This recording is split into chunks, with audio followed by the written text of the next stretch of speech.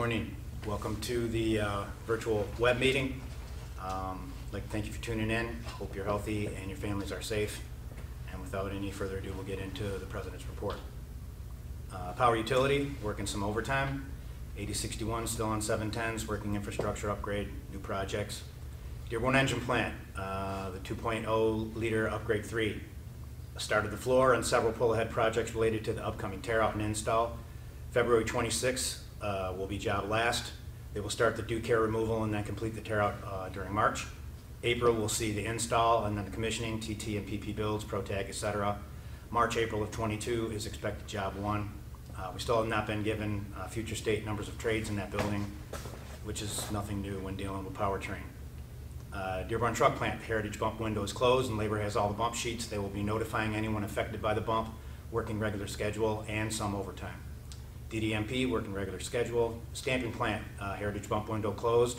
The bump slips are with labor and they will notify anyone affected by that bump.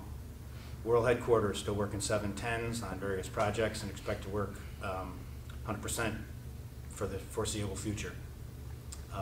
Vehicle Service Center, working the regular schedule. The BEV building, or the DEVC as it's being called. Posting for the BEV launch team came down on January 18th. They'll be looking for a master electrician, an electrician, a fitter, a millwright, a PM planner, tool maker, and a machine repair. Those people who bid will be interviewed collaboratively with management and our unit leadership. Those awards will not be made on seniority singularly, although it is always the tiebreaker. Those selected will be expected to stay in place, are expected to be in place by February 1st. There'll be a training matrix and those trades will become the train the trainer. They'll be expected to visit vendors, look at new equipment, evaluate the efficacy of PMs and cadence, etc. The PM planner bid will be a joint process between the tool and die and our tool and die unit and our unit.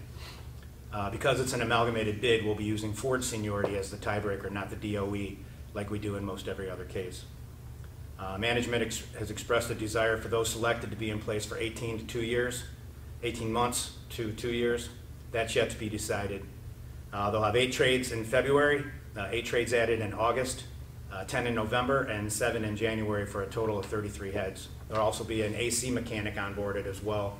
We expect that person to come from Romeo once the BEV and DEVC is up and running. Once it is, it'll be a department within truck like all the others, meaning it will be subject to the Heritage Bump every January. I wanted to take a minute to talk about bumps and the way they work. And there's a lot of confusion, especially around bump season, and people think they understand it and they really don't. So I wanted to take a minute to tell you exactly how the language works and how bumps are administered. So when we open up a Heritage Bump period, for whatever that window is, you can by seniority select a building or department of your choice. Once that window closes, all of those bids are put on a table and they're awarded at that moment based on seniority. So if by seniority you bid to go to Department A and you don't have the seniority to go to Department A, that bid is taken and put aside because it's not awarded. The only bids that are awarded during that snapshot are the bids that have seniority to move to the department that they can move to. At that point, we affect the bid process and we talk to the person who has been affected by that bump. A person affected by that bump, meaning they got bumped, can then use their seniority to go to a different department if they choose. If they cannot, they go to the department to which they got bumped and everything is closed. There's a lot of confusion because you might find someone with lower seniority who got bumped to a department that you had placed a bid for. That could happen. Unfortunately, the bids are based on seniority snapshot from the onset, meaning that if your bid was put in and you didn't have the seniority to go to that department, your bid is put aside and it doesn't exist. The only bids that exist are the bids that can be awarded by seniority by the snapshot. And then the people who are affected by that bid then have a safety bump. So might someone wind up in a department with less seniority than you that you wanted to be in? Yes, that could happen. Is it uncomfortable? Yes. But seniority is everything, and that's how it all shakes out. So I just wanted to take a minute to cover that because it seems like every bump season in January we've got a bunch of questions, and people that are upset because one thing happened or this thing happened, and I just wanted to put that out there so you understand we always follow the language, we always follow seniority, we never would purposely or vindictively not allow someone to move to an apartment they truly wanted to. After the bump period, if you choose, you can contact the person in that department that got bumped if they don't want to be there. You could do a mutual trade. There's a lot of other moving parts that you can do after the fact. But I did want to cover the bumps, and I've put it out several times. I have it out in a note. I put it out last bump period, and I put it out again this bump period. And I just really felt it necessary to talk to you directly and tell you exactly how the bumps are administrated per our language.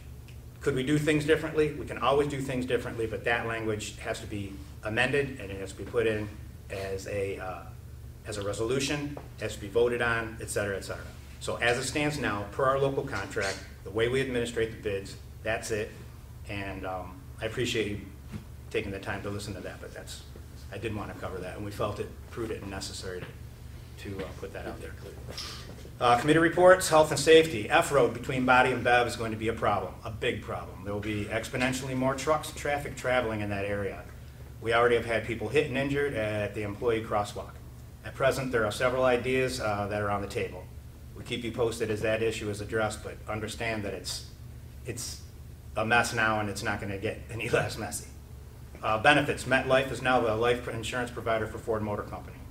Please take the time to provide the dependent verification at the My Ford Benefits site. You can scan them and upload them, et cetera, et cetera. I know several people called to say they were having trouble, but please do it as quickly as you can. If the window closes, you might find your dependents have been removed because of no verification.